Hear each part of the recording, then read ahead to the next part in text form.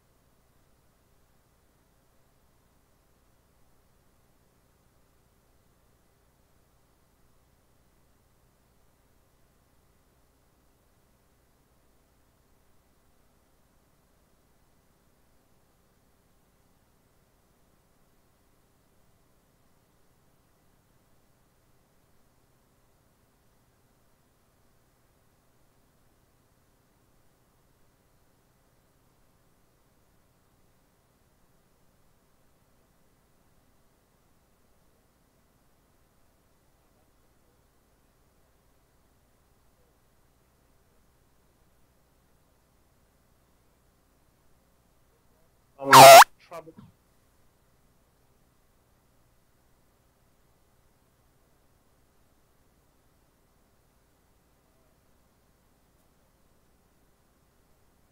Manual tasks are done manually and corresponds to, like we can see in this video, corresponds to rhythmic activities, rhythmic movement. So one question is, how can we do the same? I mean, replace the human by the robot, have two robots interacting by the human, or how we can control the robot to avoid the human, to avoid some new musculoskeletal troubles on the human.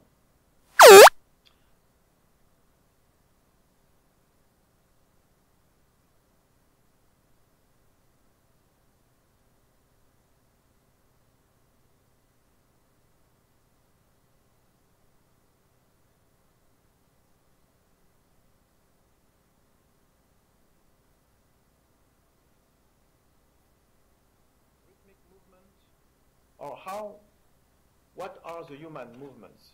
There is a lot of definitions, of course, from medicine, from robotics, etc. But me, I like to present two kinds of rhythmic movements. First, rhythmic movements, and second, discrete movement. Rhythmic movements are like, for example, locomotion when we are walking, running. So these movements are on the legs. And when we are cleaning surfaces or brushing, it's rhythmic movement coming from the arm, from the upper part of the body. And also in sports, when we are playing basket, for example, we generate some rhythmic movement with the arms. But we have also discrete movement in our behaviors, which can be static, for example, taking an object on a table. It is static because we do that with several low velocities. But it can be also dynamic in sport. And for example, in basket, we have also discrete movement when we receive a ball, for example, or when we want to get a ball, to send a ball to a person. So these two movements, rhythmic movements and discrete movements, are combined together to generate some complex movement in our behavior with other persons. And if we are looking at these two kinds of movement, we can say that for upper limbs, for the arms of the human, rhythmic movement are not regular, are non-regular movement. But discrete movement can be regular. I mean, we do more discrete movement with the upper limbs than rhythmic movement. And for lower limbs, it's inverse. Rhythmic movements are more regular for the legs, but not discrete movement. When we are playing football, we can run and then shoot in the ball, so it's a discrete movement. So we have these two kinds of movement, rhythmic and discrete, and they are combined together to create complex movements. And we will see at the end of the presentation how we can reproduce this kind of movement by several models. So rhythmic movements are very primitive and automatic movements. And in interpersonal coordinations between two persons, we observe that interpersonal coordination are often based on rhythmic movement. And for example, these rhythmic movements have several very interesting properties. The first one is that we have several involuntary interpersonal coordinations. For example, in the work, when several persons are working together, we observe that after several seconds or several steps, the legs are synchronized and the person are working at the same frequency, at the same with the same coordination. So it is an unconscious coordination that emerges, that appears between the persons. It's the same for applause. It has been observed that several persons want several hundred persons applaud in a big room. Then we can observe emergence of one frequency. So the persons globally are applauding together. So this is very interesting because it is a coordination of movement between two persons or several persons without any programming before, without any measurement. It is in consciousness, and we will see that these properties come from specific systems we have in spinal cord. And the second example in the slide here corresponds to very well-known behaviors also that we can reproduce.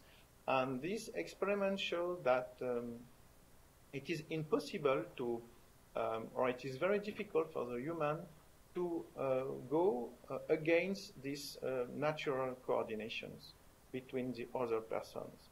So we have this natural coordination that emerges, and it is difficult for us, or it is non-natural to change these coordinations. And then this interpersonal coordination is the base on synchronization of movement. I mean, the movements are synchronized together.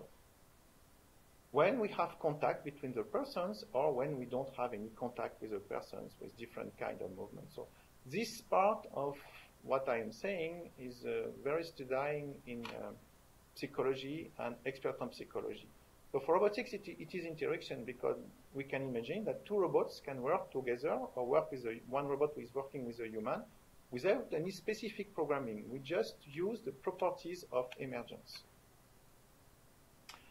And if we observe this emergence of synchronization between two persons, we can see that this, for alternative movement, like is showing in this picture, that after several movements, the two persons are looking together, they're acting a movement with their arms, and then we can see that the coordination emerges and the synchronization emerges in two different phases, with phase, I mean zero phase, or in antiphase, opposite phase.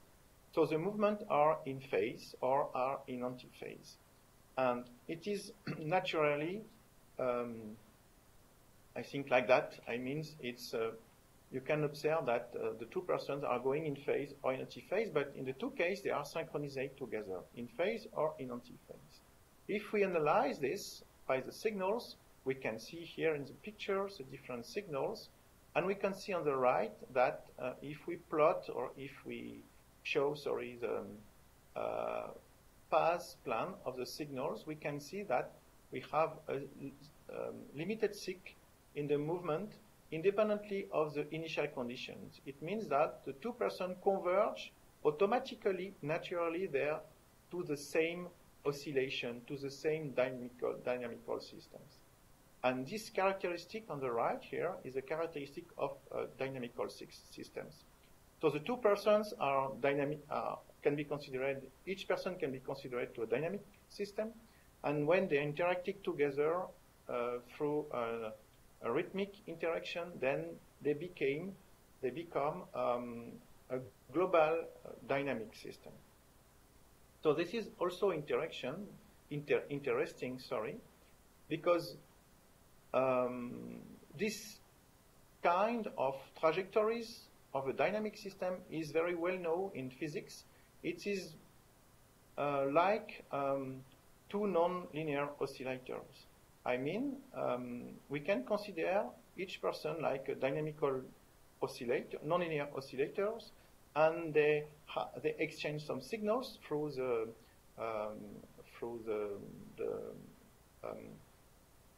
the eyes when they observe the other person, and then some coupling appears, and it becomes a global dynamical system which is very stable in its oscillating. So we can reproduce this with this very interesting experiment, and I advise you to do that with your students if you can. So we have some pendulum, and you can start each pendulum, each one independently of the other pendulum, and then each pendulum has almost the same frequency than the other, and you can observe that. I accelerate zero. You can observe that after several seconds, or 3 minutes, only one frequency appears, and at the end, it emerges a global coordinate movement from the whole pendulum. This is very interesting because each pendulum is independent of the other, but each pendulum is able to sense the vibration or the oscillating of the other pendulum by the plate where they are fixing, and then it appears naturally this oscillation. And so if we consider some complex robotic system like the robot on the left of Oak is famous salamander robots, or some multi-leg robot here, we can consider that one robot is or one leg is like, or one module is like, or one element of the body of the robot is like one oscillator here. So if we use this natural property of the dynamical system, then we can suppose that we will have some coordinations in the legs of the robot or in different parts of the robots. Okay. So the question now is, how can we model this kind of oscillators?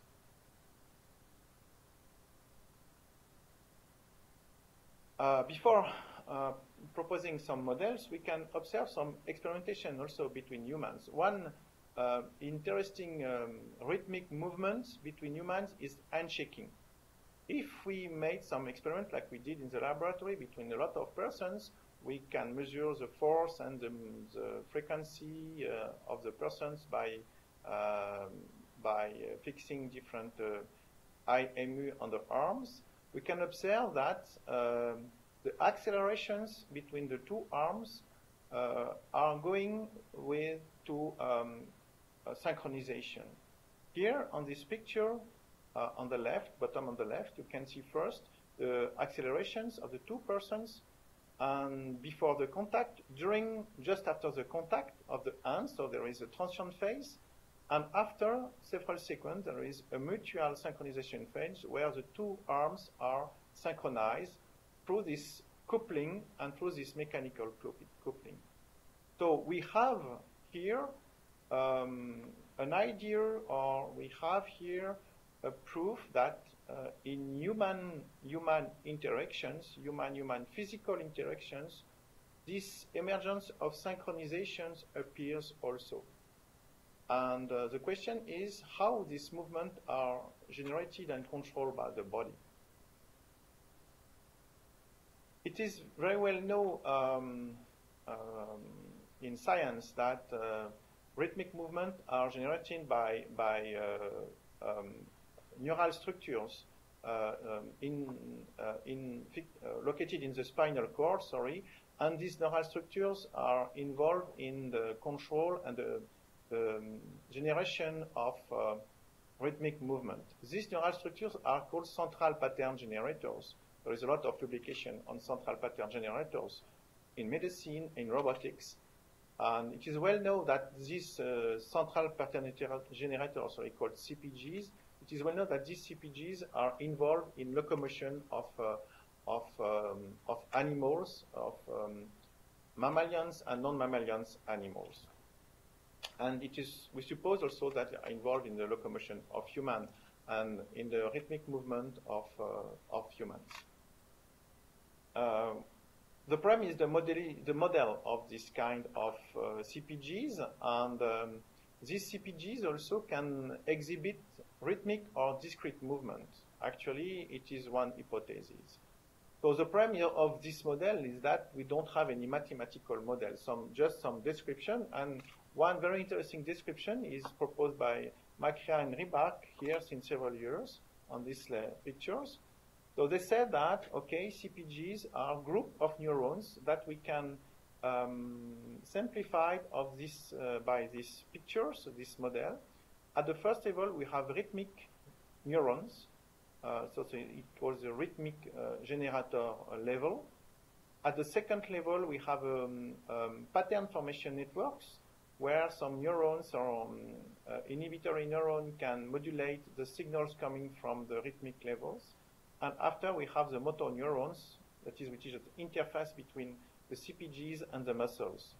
And what is very important is that we know also that several signals coming from the body can change the activities of these three levels: motor neurons levels, pattern formation levels, and rhythmic levels. These structures can act automatically to generate movement, but it can also receive also some signals from the MLR part of the brain, and these signals can start, for example, the movement and stop the movement. But the movement can go in itself automatically and controlled by this kind of structures. And recently, or more recently, the authors propose some interesting details of bilateral left-right interaction between these structures, for example, for the left legs and the right legs, or left arms and the right arms. So they propose the same description with more informations. I mean, the rhythmic levels, the pattern formation levels, and the motor neurons level. And they said that, okay, we have some interneurons here that can change the activities of the neurons.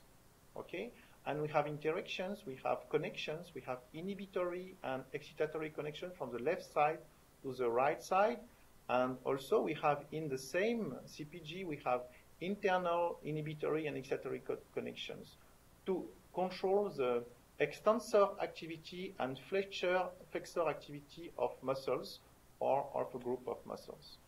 So you can imagine this structure controlling a leg or arms, one for the left arm, one for the right arms, and controlling the extensor muscles and flexor muscles of the arm. Okay?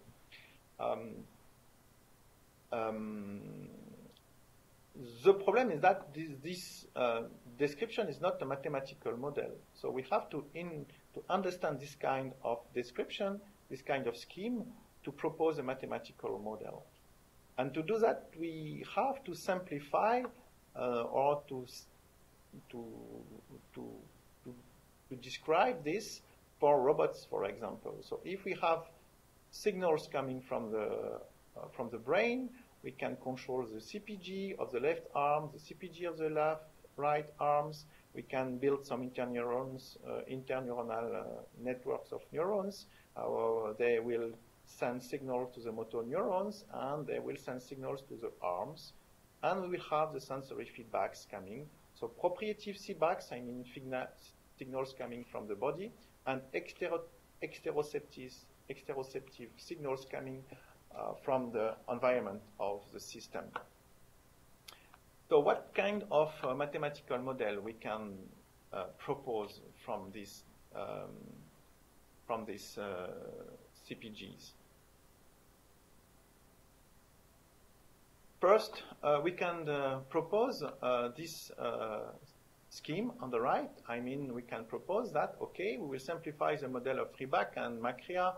We propose 1 neurons here, 1 neurons here for the flexor side, for the extensor side, and we will propose 1 neuron for formation levels and several neurons, or 1 neurons for the motor neurons level.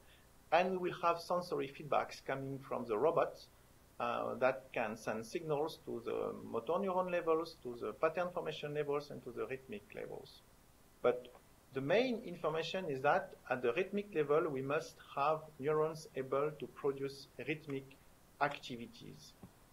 And the question is, what kind of model of oscillating neurons we can use? And second, what kind of sensory feedbacks, what kind of signals we can take from the robot to reproduce artificially the same model proposed by the biologist. One model is very interesting, was proposed several years ago by Robert and Silverstone. This model is described here.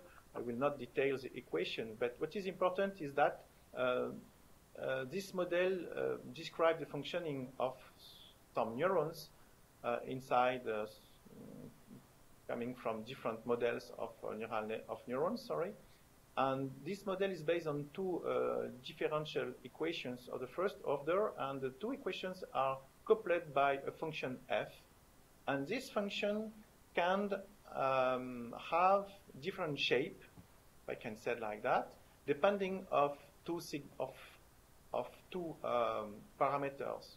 For example, sigma f here and sigma s here.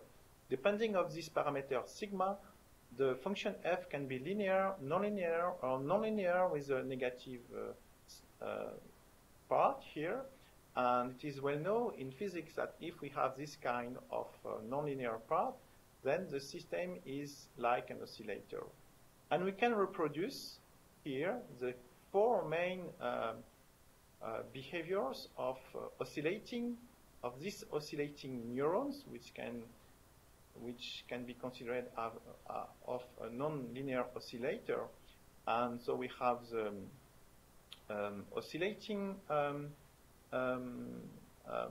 intrinsic oscillating behavior, the potential and plateau behavior, the rebound post-inhibition behavior, and the adaptation to the post-inhibition adaptation behaviors. And these four main behaviors of neurons are very well known in biology and correspond to four main models of neurons measured by the biologist. And with this equation, then we can reproduce some behaviors of natural neurons, of biological neurons. And what is interesting with this model is that we can control the frequency of the oscillations. I mean, not frequency before a threshold, and after a frequency. And then if we characterize the cinetic energy index of these equations, we can have, depending on the two parameters, an oscillator that is able to oscillate at different frequencies or not, or can have non-oscillator behavior. Then I can control the oscillations depending only on two parameters. And because it is a nonlinear oscillator, we can suppose that this oscillator, this neuron, can synchronize itself naturally to external signals. Sorry, I have to accelerate because the time is going very fast. So we can propose a mathematical model of these central pattern generators, and we reproduce here the equation of the same model, but by using the van der Pol formalism. And van der Pol oscillators are very well known by the physician. And I can detail now the CPGs on the right. So we have external input signals, which is the input of the rhythmic neurons here, which is one neuron with this equation. And pattern formation neurons are here on the left. It's only sigmoidal functions. Pattern and motor neurons also are only sigmoidal functions. And then we can add the two outputs, flexure, extension, and flexion, to generate a control value to control the robot joint. Okay, so the motor neurons are added to control the parameter of the robot joint, which can be a position or acceleration or force inside the motor joint, depending on the kind of robots we want to control. And of course, we have some feedbacks coming from the robot. And with my team, we succeed to implement some learning rules, local learning rules, in the neurons, which allow the neurons to learn the frequency of the input signals. I will not detail these equations, but these equations show that the parameters which can control frequency can also adapt itself to this external signal F. And then the neurons here at the rhythmic generator level is able to synchronize itself to the external signals. We add some additional learning rules, but it's just to increase the signals and to make the CPGs more sensitive to the external signals. So it is this model of learning rules was proposed by Richetti several years ago. It's like a Nebbian plasticity, and then we implement a local Nebbian plasticity rules in the neurons, and this allows the CPGs to adapt itself to external signals, I mean adapt its own frequency. And this is the main interesting properties of the CPG, because now we can suppose that these CPGs will control the robot and then will give the robot the property to synchronize itself to external signals. And what I will present to you now, it's some experiments based on this learning motor coordinations. So one good example is, we said the cuckoo in French, but it is the hello between two persons. And we can reproduce this with the robot. So the robot is the robot Pepper, famous robot now in the world. So the robot is looking to the human, and the human is waving in front of the robot. And we implement two CPGs, one for the shoulder, one on the elbow. And the visual signals of the robot is the input of the first CPG, and the output of this first CPG is the input of the second CPG. So by the learning rule we implemented, we suppose that the robot will be able to synchronize to what he is seeing in front of him. And this is the experiment, the first experiment with my PhD student Melanie. And it is a simple waving movement. And on the left, on the right, sorry, the human person has got on the hand an accelerometer, inertial unit system able to measure the frequency of the movement. And then we can measure the synchronization between joints and the optical flow. I mean what the robot is looking for. And you see the signals here. So at 20 seconds, the human accelerates his movement, and then the robot can synchronize and accelerate also his movement with the human. So we can see here some index of synchronization of Hebbian plasticities, evolution of the different parameters, and this shows that the robot is able alone to synchronize to the person without any global learning rule. It's just some local learning rule implemented in the neuron model that allows the system to emerge to a global adaptive behaviors. And we can see by the different experiments here that the fast portrait of the rhythmic cells is able of a dynamical system. And if we do the same experiment several times, we can see by this index measurement, because fast locking value, which is very well known in computers, in cognitive science and in neuroscience, sorry. This index, when it is close to 1, means that the two signals are synchronized. And it is what we are seeing here. So at the beginning, we have the beginning of the learning, and the robot is not synchronized, and after it's synchronized to the persons, and when the person accelerates the movement, the robot changes its frequency and is going to a new synchronization. Of course, we can do the same with more complex movement, and you can see here the last experiment we did 1 month ago. So we are doing a circle in front of the robot or infinite sign, we use some exteroceptive signals coming from the camera of the robot to detect movement on the horizontal flow and vertical flow, and we can use these signals to control the two CPGs of shoulder and elbow and for the other shoulder. And we are able to show that the robot can synchronize itself to the persons. And what is interesting is that if the person is accelerating, the robot converge to the signal of the person. So the robot is able to mimic the person itself without any programming before. We just use the property of synchronization of the oscillators to do that. And the last question is, can CPGs achieve both rhythmic and discrete movement? This model we used, is very interesting because when we set a value of the parameter to 0, by looking the equations, we can have finally this CPG able are like a PID controller.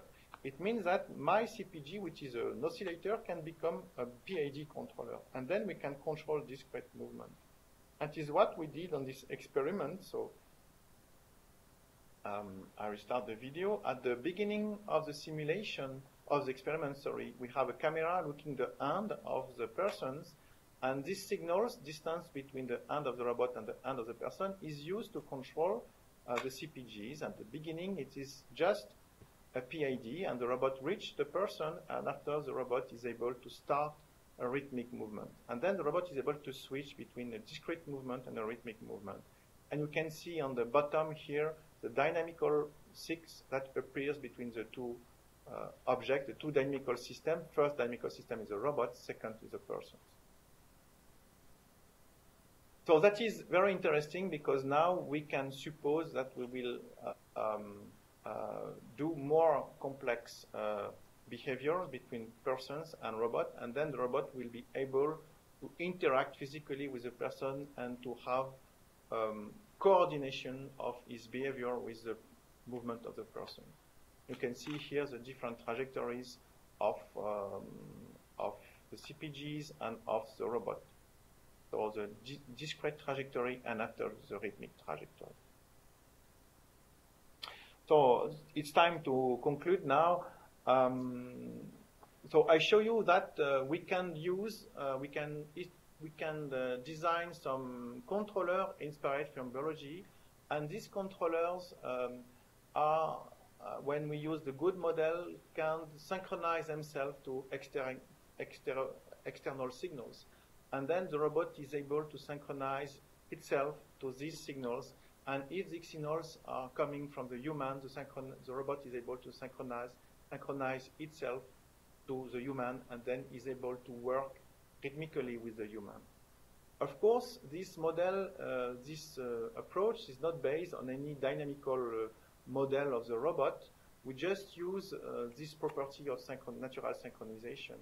And of course, this kind of approach is not well used to do a very accurate trajectory.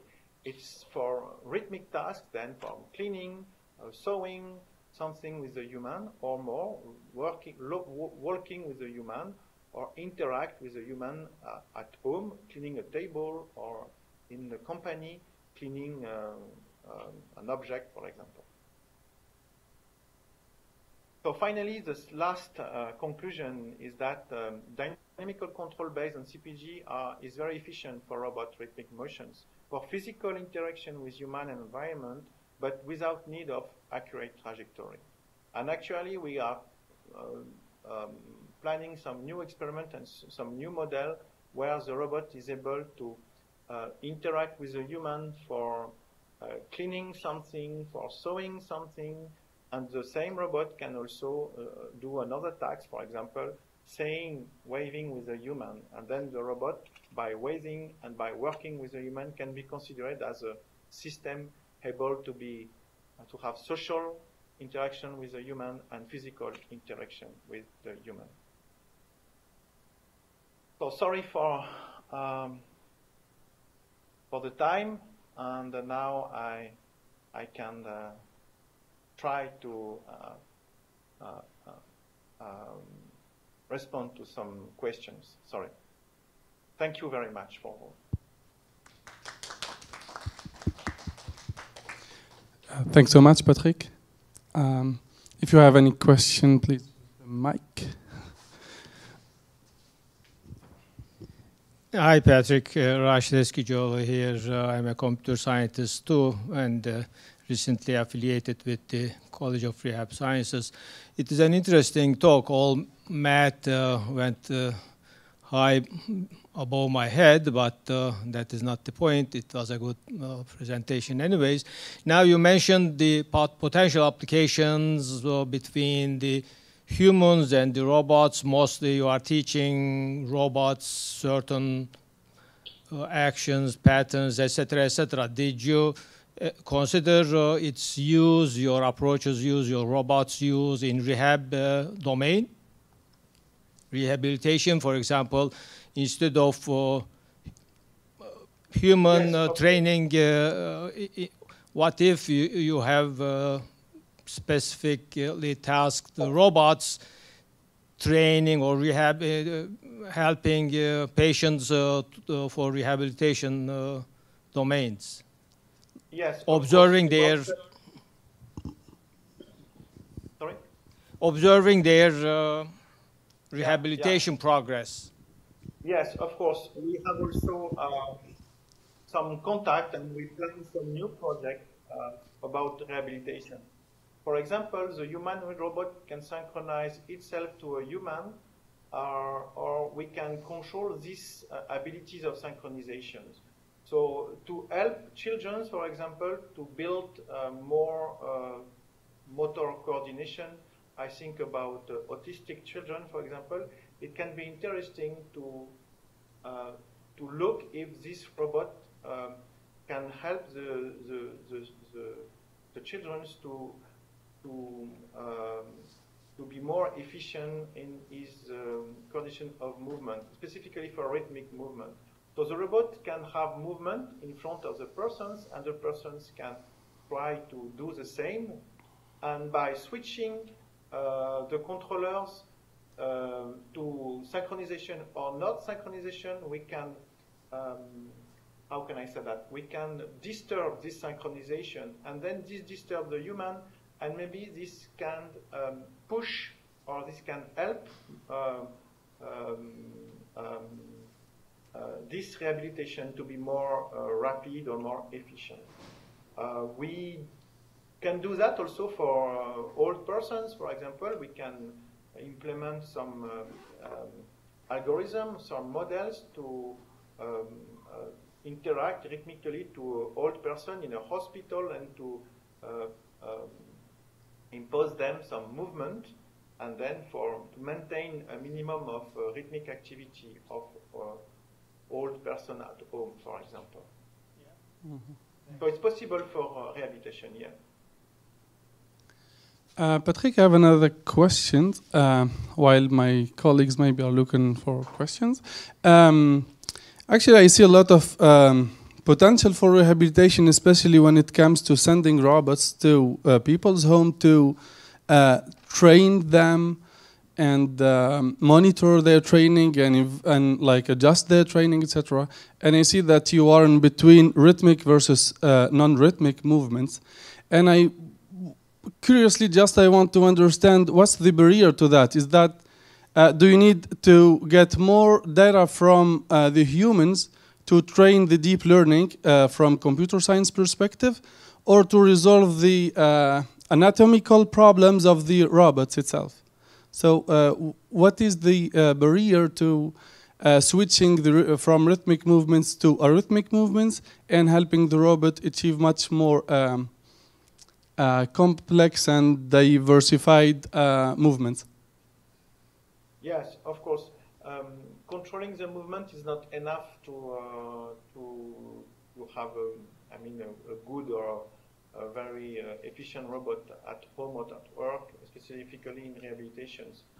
You talk about deep learning, so you mean about classification systems or more high-level systems. In my presentation, I said that we can use external signals coming from environment of the robot, so exteroceptive signals, or coming from proprioceptive signals inside the body of the robot. But we can use also signals coming from another system based, for example, in deep learning, which is able to give some signals coming from different learning tasks did before, and then the robot can use these signals coming from this more high-level system. For example, to start some specific movement. I don't know, for example, waving or doing a circle or more complex movement, or saying, okay, now it's the moment to change to for rhythmic to discrete movement. So the parameter we use inside can be changed, can be modulated, can be influenced by external signals or by other signals. Mm-hmm. So that is what we plan to do in the future. Yeah. So modulate these parameters from a system, more high-level system. Mm-hmm. And just technically, do we still need to place some sensors on the participant, like the human body, to give information to your robot, or your robot, as you explained in the second part of your presentation, can feed itself? Sorry, can you repeat? I didn't hear really. Can you repeat the question, please? Yeah. I mean, do we still need to place sensors on the human body to give information to the robot? Or the robot can imitate just using cameras like Hisense or Kinect or something like that to understand minimum information from the body and apply some artificial intelligence to complete or achieve or make the movement better? Yeah. Yes, that's a good question, because the aim we have is to, we don't want to equip the person to specific sensors. We use sensors on the person just for measurement, just to observe the signals.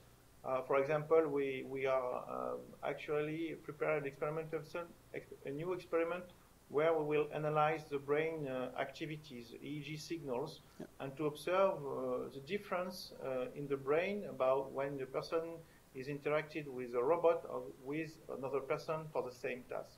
So we don't want to equip the person with sensors, we just want to use the sensors of the robot. So the camera, for example, but also we can use the force sensor on the robot, the torque sensors, the force inside the elbow, the joints. Yeah. And we do that in handshaking with the robot.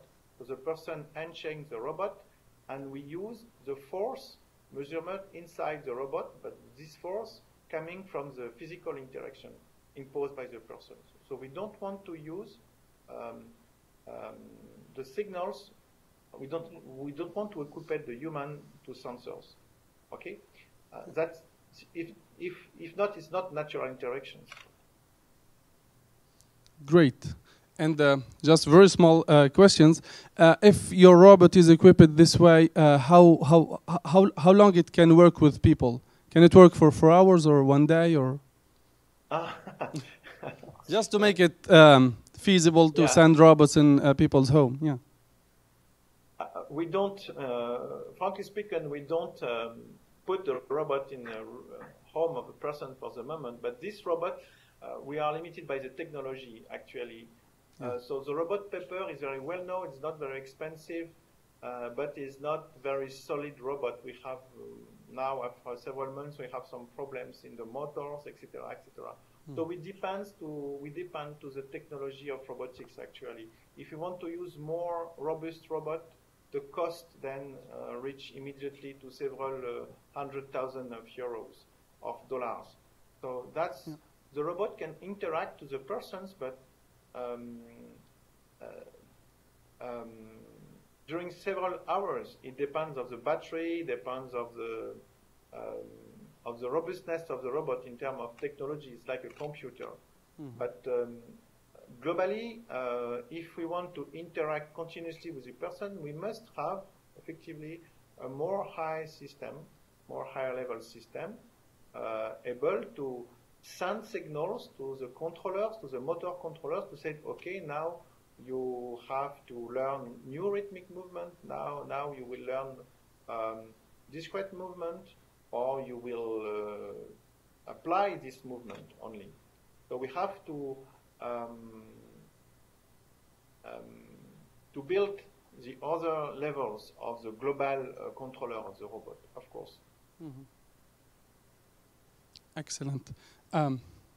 I'll see if we have another questions in the room, maybe. Do we have questions? No. No more question. That was really exciting, Patrick.